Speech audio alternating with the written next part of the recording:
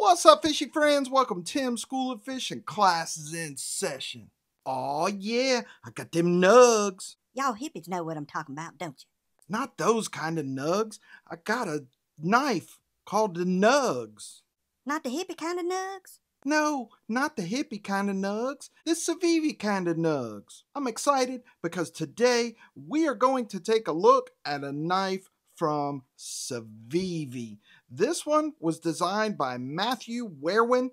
Probably butchered his name. Matthew, I apologize if you see this video. Matthew from Wehr Knives, he designed some higher end folders. He's got some really great designs. He designed this one and Civivi manufactured this one. So without further ado, let's get this camera turned around and take a closer look. All right, so the Civivi Nugz comes in this Civivi box here. Now this one was released middle of July, so it hasn't been out that long. It's got this little Civivi sleeve on it, 10-year anniversary, established 2014. On the side of the box here, we've got some information about our knife. This is the Nugz. It's got green canvas micarta handle, satin finish blade, 14C 28N blade steel on this one. When you open the box, the knife comes in this little pooch here. The pooch has all sorts of various and sundry accoutrements. And there's our knife. So let's take a look at this bad boy.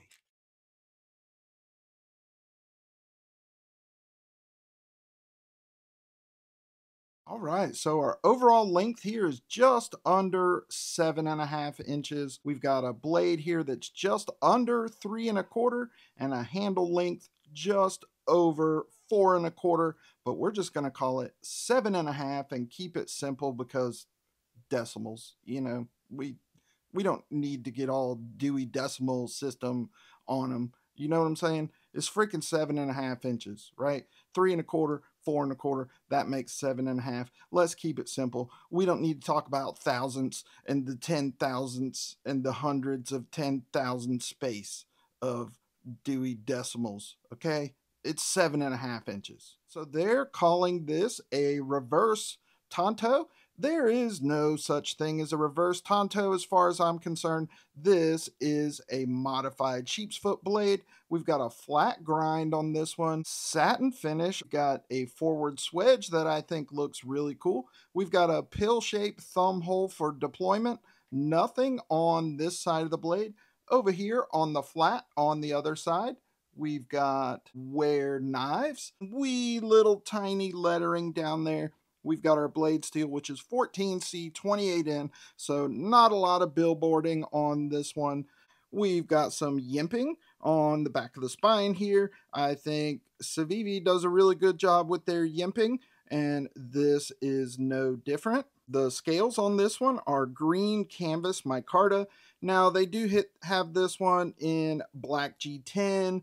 They also have Gaborsha wood, and they have a peel ply carbon fiber with a Damascus blade. We've got a T8 torque screw on our pivot. That is a D-shaped captive pivot, so that's nice.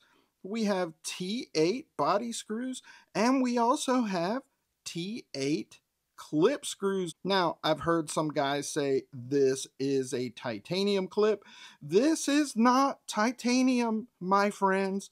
Let me set the record straight. I can understand how some people might think that it's titanium because with this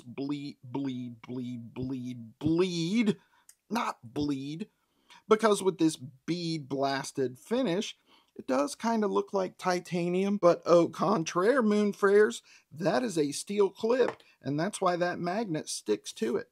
So, steel clip on there, but it is a really nice looking clip. I do love the clip on this one. We have a green micarta backspacer, stainless steel liners on this one. Those liners are milled out for some weight reduction. We also have a flipper tab on this one with some nice yimping on the back of the flipper tab as well. Let's check the action on this bad boy. Shapow! It is easy to reverse flick. A shapow! Easy to thumb flick. And, of course, the flipper tab with that nice yimping on there. It is also easy to deploy with the flipper. Action is really good. This one is a liner lock. We've got about 35% lockup on there. We do have nice access to the liner lock. We've got some yimping there on the lock bar. This one is running on cage ceramic bearings. Nice and smooth, very drop shutty. Outstanding action on this one. Everything is chamfered down nicely. There's no sharp edges, no pokey parts. Fit and finish is very good. Blade centering is dead nuts centered. This is about a 3.5 finger knife for me. I've seen a lot of other reviews on this one, and for most people this is going to be a full 4-finger grip, but my hands are about an inch wider than the average dude. I don't really have long fingers. I just have big freaking wide hands. So it's a 3.5 finger grip for me. Most people are going to get a full 4-finger grip. Feels good in a hammer grip. Saber grip feels good. Reverse grip feels good. Gas station stabby grip also feels good. You can feel that stainless steel, not titanium, clip a little bit in your hand, but it does not present a hot spot. It's just, you know, it's there, but I don't think it's going to cause any kind of problems with normal use whatsoever. We might as well compare it to the greatest knife of all time. And you guys know what the greatest knife of all time is. It's that $10 Ozark Trail Benchmade clone. Yes, the greatest knife of all time. A game changer. This is going to shake up the industry and change the knife game forever. And it's about the same size. Now, this knife comes in at right about 60 bucks, a little bit under 60 bucks. So I think the price is perfect on this one. Very affordable. I do like 14C 28N blade steel. I love the blade profile on this one. I think that this was based on his design called the Nugget. If I had to guess, I'm not 100% sure, but that blade profile does look really, really much like his knife that he calls the Nugget. So I'm going with that one, whether I am right or wrong. I love everything about this knife. The price is right. It looks good. It feels good. However, I have one problem with it, and this might not be a problem for other people, but it is a problem for me. I do not like knives that get more narrow as we get toward the butt. I just don't like it. I either like them to be completely neutral all the way across, or have an ever so slight swell at the pommel or something, but I don't have any knives that get narrower as you go from the tip to the butt. This one definitely gets narrower, shorter, less tall, whatever you want to call it. For me, it's just uncomfortable in my hand. It doesn't feel like I have a good purchase on it, and it wants to roll in my hand when I'm using it. And so for some people, that might not be a problem.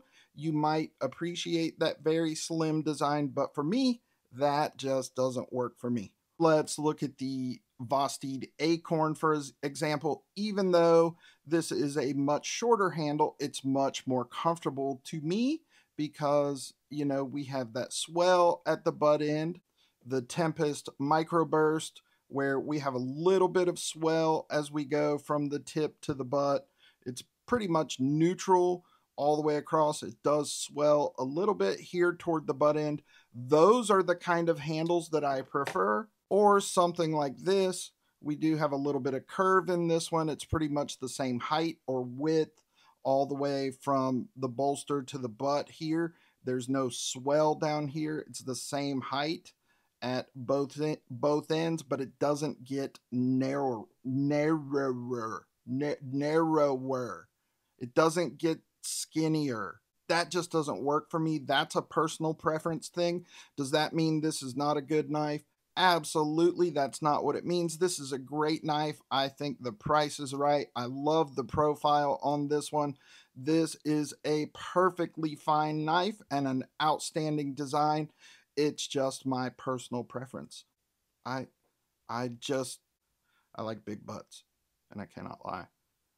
So there you go, boys and girls. That is the Civivi Nugz. Not the hippie kind of Nugz, the Civivi kind of Nugz. This has only been out for a little over a month, something like that, maybe 6 weeks, something like that. I will link it down below if you want to go check it out. Awesome knife, awesome design. I really like this one. It just doesn't work for me because of the handle shape. As always, guys, I appreciate you for watching. Give me a thumbs up. Drop me a comment down in the comment section. Let me know what you think of the Civivi Nugz. Let me know what you think of skinny butts. And if you're not subscribed to the channel, please consider doing so. Just click my logo right over there. That's it for this episode of Tim's School of Fish. Boys and girls, class dismissed.